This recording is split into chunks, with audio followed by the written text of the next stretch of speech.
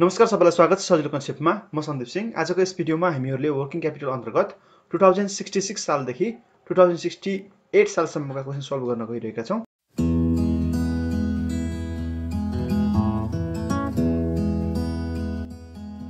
सुरुमा रहेको छ क्वेसन 2066 सालबाट र क्वेसन यस प्रकार दिएको छ र एबीसी कम्पनीको इन्भेन्टरी टर्नओभर रेशियो हामीहरूको 2.4 टाइम्स दिएको छ।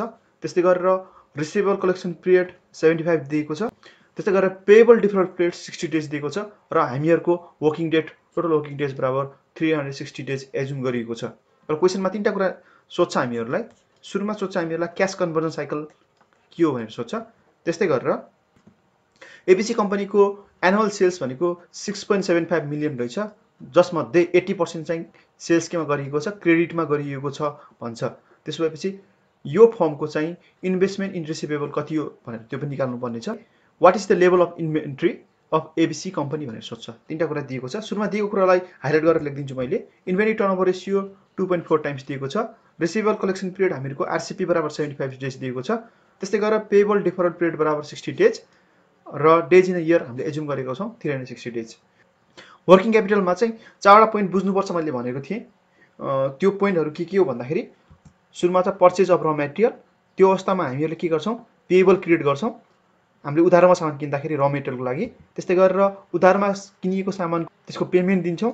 त्यस्तै गरेर थर्डमा हामीले र मेटेरियलबाट फिनिस गुड बनाउँछौँ र त्यसलाई मार्केटमा बेच्छौँ र केही पर्सेन्ट त्यसमा चाहिँ के हुन्छ, क्रेडिट हुन्छ, जसले गर्दाखेरि हामीले के गर्छौँ, त्यहाँ रिसिभेबलहरू बनाउँछौँ र लास्टमा हामीहरूले जसले हामीबाट सामान उधार लगेको थियो उसले पैसा फिर्ता गर्ने पोइन्ट गरेर चारवटा पोइन्ट छ। यो पोइन्ट सम्झिनै पर्छ तपाईँहरूले वर्किङ क्यापिटल अन्तर्गत। त्यसो भए सुरुमा हाम्रो र मेटेरियल पर्चेस गरिदेखिको र मेटेरियलको पेमेन्ट गर्नसम्मको पिरियडलाई हामीले भन्छौँ पेएबल डिफर्ड पिरियड, जुन चाहिँ 60 डेज दिएको छ।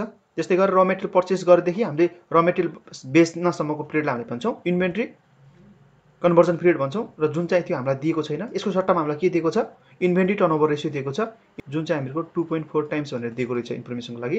त्यस्तै गरेर कस्टमरलाई हामीले उधारमा सामान दिएको दिनदेखि कस्टमरले चाहिँ हामीलाई कहिले पैसा फिर्ता गर्छ त, त्यो पिरियडसम्मलाई हामी भन्छौँ आरसीपी अर्थात् रिसिभेबल कलेक्सन पिरियड भन्छौँ। र लास्टमा आउँछ हाम्रो क्यास कन्भर्जन साइकल। त्यो भनेको र मेटेरियलको पैसा पेमेन्ट गरेदेखि लिएर सामान बेचिसकेको पैसा फिर्ता पाउनुको पिरियडलाई हामीले भन्छौँ क्यास कन्भर्जन साइकल। र यो पनि हामीलाई दिएको छैन। त्यसो भए सुरुमा हामीले निकाल्नुपर्छ what is the length of cash conversion cycle. Cash conversion cycle निकाल्ने हामीसँग फर्मुला छ सीसीसी, क्यास कन्भर्जन साइकल बराबर ICP plus RCP minus PDP गरेर निकाल्न सक्छौँ हामीहरूले। अर्थात् inventory conversion period plus receivable conversion period minus payable deferred period. तर हामीहरूलाई चाहिँ आइसीपी दिएको छैन। सुरुमा यो पार्ट निकालौँ हामीहरूले, वर्किङ नोट गरौँ, त्यसपछि हामी निकाल्न सक्छौँ। अब वर्किङ नोट बराबर इन्भेन्ट्री कन्भर्जन पिरियड बराबर हामीलाई के थाहा छ, days in a year by inventory turnover ratio. Inventory छ भने चाहिँ इन्भेन्ट्री, अब पेएबल थियो भने चाहिँ यहाँ पेएबल राखेर पनि पेएबल डिफर्ड पिरियड निकाल्न सक्थ्यौँ हामीहरूले।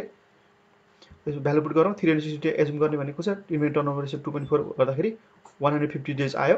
त्यसो भए बराबर हाम्रो आइसीपी बराबर 150 डेज आउँछ। भ्यालु पुट गरिदिउँ 150 डेज। आरसीपी हामीहरूको क्वेसनले दिएको छ 75 डेज दिएको छ र पेएबल डिफर्ड पिरियड चाहिँ 60 डेज हो, जुन चाहिँ हामीले घटाउँछौँ र हामीहरूको कति आयो, क्यास कन्भर्जन साइकल बराबर 165 डेज आउँछ। पार्ट बीमा आउँ। एबीसी कम्पनीको चाहिँ एनुअल सेल्स बराबर 6.75 मिलियन भए तापनि क्रेडिट सेल्स भनेको यसको 80% मात्रै हो क्रेडिट सेल्स। त्यसो भए यो भनेको कति हो त्यो निकालौँ। सेल्स बराबर 6.7 मिलियन छ भने क्रेडिट सेल्स बराबर हामीको 80% भनेको 0.8 इन्टु 6.75 गर्दाखेरि 5.40 मिलियन चाहिँ हामीको के आयो, क्रेडिट सेल्स आयो। त्यसो भए हामीहरू रिसिभेबल निकालौँ। इन्भेस्टमेन्ट इन रिसिभेबल बराबर credit sales into RCP by 360 गर्दाखेरि हामीहरू के आउँछ, रिसिभेबल आउँछ। भ्यालु पुट गरिदिउँ 5.40 इन्टु 75 बाई 360 गर्दाखेरि 11,25,000 हाम्रो के आयो, रिसिभेबल आउँछ। त्यस्तै क्वेसन नम्बर सीमा जाउँ। What is the level of inventory of ABC company. ABC company बराबर sales by inventory turnover ratio. Value put गरिदिउँ। हाम्रो सेल्स बराबर कति छ, 67,50,000 दिएको छ, यो भनेको यहाँ दिएकै छ, divide by inventory turnover ratio सुरुमै हाम्रो क्वेसनमा दिएको थियो 2.4 टाइम्स भनेपछि अब हामीहरूको कति आयो, 28,12,500 चाहिँ के आउँछ, हाम्रो इन्भेन्ट्रीको लेभल आउँछ। Therefore the investment in receivable equal to 11,25,000। त्यस्तै गरेर inventory level of inventory equal to 28,12,500 गरेर हामीले ल्याङ्ग्वेजमा पनि लेख्दा हुन्छ यसलाई चाहिँ। त्यस्तै नेक्स्ट क्वेसनमा आउँ। नेक्स्ट क्वेसन छ हामीहरूको सेल्स दिएको छ 60,000 दिएको छ र कस्ट अफ गुड्स सोल्ड बराबर 60% अफ द सेल्स दिएको छ। कस्ट अफ गुड्स सोल्ड बराबर के गर्छौँ 60% अफ सेल्स जति 60% बराबर हुन्छ कस्ट अफ गुड्स सोल्ड। त्यसपछि इन्भेन्ट्रीको लेभल दिएको छ, बिगिनिङ र इन्डिङ दिएको छ। इन्भेन्ट्री बराबर बिगिनिङमा 5,000 छ, इन्डिङ हुँदाहुँदै हाम्रो 7,000 हुन्छ। त्यस्तै गरी एकाउन्ट पेबल 1,600 छ, त्यस्तै गरी इन्डिङमा पुग्दै 2,400 पुग्छ। त्यसै गरी एकाउन्ट पेबल 2,700 देखि 4,800 भनेर दिएको छ र हामीलाई 5वटा रिक्वायरमेन्ट सोधिरहेको छ, तपाईँले स्क्रिनमा हेर्न सक्नुहुन्छ। र हामीले केही फर्मुलाहरू सम्झिन जरुरी छ, टिप्सको रूपमा मैले यहाँ लेखिदिएको छु। त्यो भनेको पेबल डिफरेन्ट पिरियड बराबर हामीलाई थाहा छ average payable into 365 cost of goods sold हुन्छ। र यसको अर्को फर्मुला पनि छ, के गर्न सक्छौँ हामीहरूले यो 360 सम्झिने र अब के सम्झिने पेबलको पछाडि के गरे टर्नओभर भनेर सम्झिने। यो 360 को माथि 360 डिभाइड बाइ पेबल टर्नओभर। त्यस्तै गरेर इन्भेन्ट्री कन्भर्जन पिरियड छ, इन्भेन्ट्री कन्भर्जन भन्ने बित्तिकै average inventory into 360 by cost of goods sold. र अर्को फर्मुला हुन्छ माथि के 360 सम्झिने र तल के इन्भेन्ट्री टर्नओभर भनेर सम्झिने। त्यस्तै गरेर रिसिभेबल कलेक्सन पिरियड छ, average receivable into 360 by credit sales हुन्छ। र अर्को फर्मुला हामी के सम्झिने 360 बाइ रिसिभेबल टर्नओभर भनेर सम्झिने। 360 बाइ रिसिभेबल अनि त्यसपछि के तल टर्नओभर। त्यो मैले लेखिदिएको छु। डेज इन अ इयर अब नर्मली 360 मान्छे हामीले नदिएको केसमा चाहिँ अनि पेबल त्यसपछि टर्नओभर हैन। त्यसै इन्भेन्ट्रीको लागि पनि 360 डेज हैन, डेज इन इयर भनेको नर्मली हामीले एजुम गरेको 360 मान्छौँ किन नदिएको अवस्थामा इन्भेन्ट्री अनि के टर्नओभर। त्यस्तै गरेर पेबलमा पनि 360 रिसिभेबल अनि टर्नओभर। यसरी हामीले फर्मुला याद गर्न सक्छौँ। त्यस्तै गरेर अपरेसन साइकल बराबर हामीलाई थाहा छ आइसिपी प्लस आरसिपी। यो भनेको हामीले के पनि लेख्न सक्छौँ भन्दाखेरि सिसिसी प्लस पेबल डिफरल पिरियड पनि लेख्न सक्छौँ हामीले, बुझिन्छ। यो पनि सम्झिने। अब सोलुसनतिर जाउँ। How long does it take to collect it receivable, कति समय लाग्छ भनेर सोध्छ। त्यसपछि रिसिभेबल कलेक्सन पिरियडको हामीले formula सम्झिने average receivable into 360 by credit sales भनेको छौँ हामीहरूले। एभरेज रिसिभेबल के छ, अघि रिसिभेबल सुरुको र स्टार्टिङ र इन्डिङ हेरौँ। स्टार्टिङमा हाम्रो थियो 1600 रुपियाँ 1600 र इन्डिङमा आउँदा हाम्रो 2400 भएको थियो। यसको average निकालौँ into 360 by credit sales हाम्रो 60,000 हुन्छ। त्यसो भए हाम्रो रिसिभेबल कलेक्सन पिरियड बराबर कति आयो 12 डेज आउँछ यसको answer. How long does inventory stay around before it सोल्ड्स भनेको अब इन्भेन्ट्री कन्भर्जन पिरियड निकाल्नु पर्यो, कति दिन हाम्रो गोदाममा बस्छ त सामान। त्यसपछि इन्भेन्ट्री कन्भर्जन पिरियड बराबर हाम्रो के छ average inventory into 360 by cost of goods sold. Average inventory अघिको स्टार्टिङ र इन्डिङ लिउँ, सुरुमा 5,000 थियो बिगिनिङ र इन्डिङ हाम्रो 7,000 भएको थियो। यसको एभरेज लिउँ डिभाइड बाइ 2 ले गरेपछि एभरेज हुन्छ into 360 divide by cost of goods sold हाम्रो कति छ 36,000। किन यो भनेको के हो यसरी आयो भन्नुहुन्छ भन्दाखेरि के भनेको थियो हामीहरूले कस्ट अफ गुड्स सोल्ड बराबर कस्ट अफ गुड सोल्ड बराबर हामीले के भनेको थियौँ 60% अफ सेल्स हो। 60% भनेको 0.6 इन्टु सेल्स हाम्रो कति छ 60,000 छ भनेको 36,000 यसरी आएको हो हाम्रो यो कस्ट अफ गुड्स सोल्ड बराबर। त्यस्तै अगाडि बढौँ। यो यसको हाम्रो एन्सर 60 डेज आउँछ। त्यस्तै गरेर how long does it take to pay the bills, bill pay गर्न कति लाग्छ त्यो भनेको हामीहरूको र मेटेरियलको पैसा कहिले र मेटेरियल हामीले क्रेडिटमा किनेको हुन्छौँ र कति दिनमा हामीले पे गर्छौँ त आफ्नो सप्लायर्सलाई पेमेन्ट। त्यो बराबर average payable into 360 by cost of goods sold. Beginning payable हाम्रो तिर्नुपर्ने पैसा 2,700 थियो। त्यस्तै गरेर इन्डिङमा आउँदै हामीहरूको 4,800 छ। एभरेज निकाल्नुको लागि डिभाइड बाइ 2 गरिदिउँ इन्टु 360 बाइ 36,000 यहाँबाट निक्लेको तपाईँले बुझिसक्नु भएको छ गर्दाखेरि 37.50 आयो। अब यो अवस्थामा हामीहरूले तिनटै निकाल्यौँ, रिसिभेबल कलेक्सन पिरियड पनि निकाल्यौँ, इन्भेन्ट्री कन्भर्जन पिरियड पनि निकाल्यौँ र पेबल डिफल्ट पिरियड पनि निकाल्यौँ भनेपछि अब हामीहरूले क्यास कन्भर्जन साइकल निकाल्न सक्छौँ अभियसली सक्छौँ। क्यास कन्भर्जन साइकल बराबर हाम्रो के हुन्छ inventory conversion period plus receivable conversion period minus payable deferral period हुन्छ। त्यही नै हो, भ्यालु पुट गरिदिएँ मैले। इन्भेन्ट्री कन्भर्जन पिरियड बराबर 60 डेज छ, रिसिभेबल कलेक्सन पिरियड बराबर 12 डेज छ, माइनस पेबल डिफरल पिरियड बराबर 37.50 छ गर्दाखेरि हामीहरूको 34.50 डेज आउँछ। Therefore the cash conversion cycle बराबर 34.50 हामीले यसरी लेखिदिनुपर्छ, ल्याङ्ग्वेजमा लेखिदिउँ। देयरफोर द आइसिपी बराबर 12 डेज, यो आइसिपी होइन आरसिपी बराबर 12 डेज, आइसिपी बराबर 60 डेज, पीडीपी बराबर 37.5 डेज र सीसीसी बराबर 4.5 डेज भनेर हामीहरूले यस्तै लेख्छौँ। त्यसै गरेर हामीलाई एउटा थ्योरी क्वेसन पनि सोध्छ, कम्पनीले चाहिँ वर्किङ क्यापिटल म्यानेजमेन्ट अन्तर्गत आफ्नो चाहिँ क्यास कन्भर्टर साइकललाई कसरी इम्प्रुभ गर्न सक्छ भन्छ होइन। यसको लागि हामीले फर्मुला हेरौँ। सुरुमा फर्मुला हाम्रो के छ, क्यास कन्भर्टर साइकल बराबर operating cycle minus payable different period हो। अब अपरेटिङ साइकल भनेकोलाई पनि ब्रेक गरिदिउँ। अपरेटिङ साइकल भनेको के हो त, अपरेटिङ साइकल भन्ने बित्तिकै inventory conversion period plus receiver collection period हो माइनस पेबल। अब क्यास कन्भर्टर साइकल कतिलाई इम्प्रुभ हुन्छ त्यो बुझौँ। सुरुमा यो जति कम भयो त्यति इम्प्रुभमेन्टको कुरा हो, त्यति छिटो हामीसँग पैसा आउँछ, पैसाको फ्लो हुन्छ भन्ने कुरा हो। त्यसो भएपछि हेर्नुहोस् त, अब हाम्रो क्यास कन्भर्टर साइकललाई घटाउनु पर्ने छ, मिनिमम राख्नु पर्ने छ। मिनिमम राख्नको लागि के गर्न सक्छौँ, इन्भेन्ट्रीलाई घटाउनु पर्यो, रिसिभेबललाई घटाउनु पर्यो, अथवा नेगेटिभमा भएको यो पेबल डिफरेन्ट पिरियडलाई के गर्नु पर्यो, बढाउनु पर्यो। यस्तो अवस्थामा चाहिँ हाम्रो क्यास कन्भर्टर साइकल के हुन्छ, राम्रो मानिन्छ। त्यसपछि हामी के सुरुमा के लेख्न चाहन्छु भन्दाखेरि, मैले के भन्न चाहन्छु भन्दाखेरि, हामीले चाहिँ इन्भेन्ट्री कन्भर्जन पिरियड के गर्नु पर्यो, क्विक गर्नु पर्यो, टर्नओभर छिटो गराउनु पर्यो।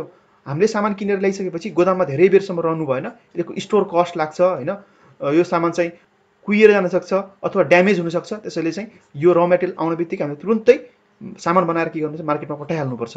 त्यसैले हामी के गर्नुपर्छ, इन्भेन्ट्री कन्भर्जन पिरियड चाहिँ के हुन्छ, सकेसम्म घटाउने कोसिस गर्नुपर्छ, सो द्याट हामीले किनेको सामान विदिन जति छिटो हामीले चाहिँ मार्केटमा थ्रो गर्न सक्यौँ त्यति नै के हुन्छ, हाम्रो क्यास कन्भर्जन साइकल राम्रो हुन्छ। त्यस्तै गरेर अर्को पोइन्ट, रिसिभर कलेक्सन पिरियड पनि के गर्न सक्छ, घटाउनु पर्ने हुन्छ। यो भनेको के हो, हामीले चाहिँ उधारोमा बेचेको सामान छिटो पैसा ल्याउनु पर्यो। उधारोमा धेरै बेरसम्म चाहिँ हामीहरूले चाहिँ उधारो दिनु भएन। उधारो दियो भने विदिन 5 डेज 10 डेज तुरुन्तै यस्तो पोलिसीहरू ल्याउनु पर्यो जसले गर्दाखेरि कस्टमरहरूले जसले उधारोमा लग्नु भएको छ उनीहरूलाई तुरुन्तै पैसा फिर्ता गर्न बाध्य हुनु उनीहरू।